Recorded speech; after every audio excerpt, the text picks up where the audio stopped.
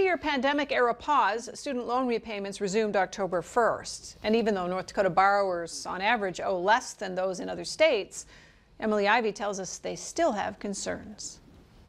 Gabriel Tome's debt story started in 2019 as an up-and-coming college freshman. Wanting to follow in his older sister's footsteps, he took out a mix of both federal and private variable-rate student loans to attend the University of Mary. There wasn't too much of a tutorial on how to do that, so I'm like, oh, I'll just keep doing whatever my sister's done before.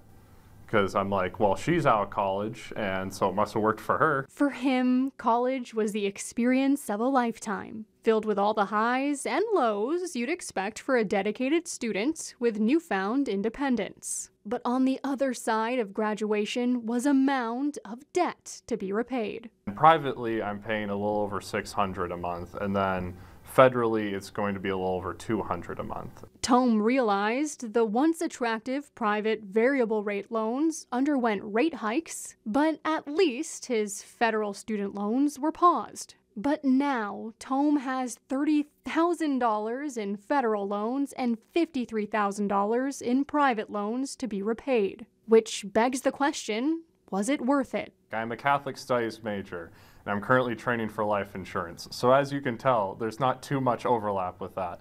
However, with it being a liberal arts degree and being able, teaching yourself how to learn, it gives me the ability to pick up a lot more, skills and tasks quicker into whoever pays the bills or puts food on the table.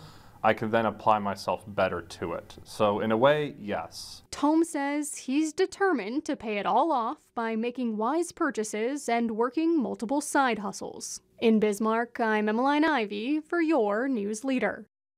EDI reports more than 87,000 student borrowers live in North Dakota. That's more than 11% of the state's population.